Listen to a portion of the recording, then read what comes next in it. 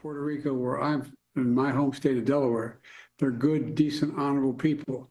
The only garbage I see floating out there is his supporters. This is a known goal from the president. President Biden overstepped his bounds today and took the narrative away from Vice President Harris. That's really unfortunate. And counterproductive just at the time when Kamala Harris was giving that, what she hopes is an iconic address in front of the White House with just a week to go.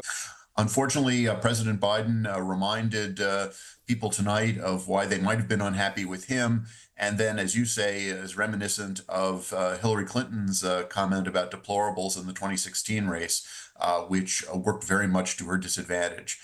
This comment really couldn't come at a worse time for the Harris campaign. Yeah, listen, we f***ed up.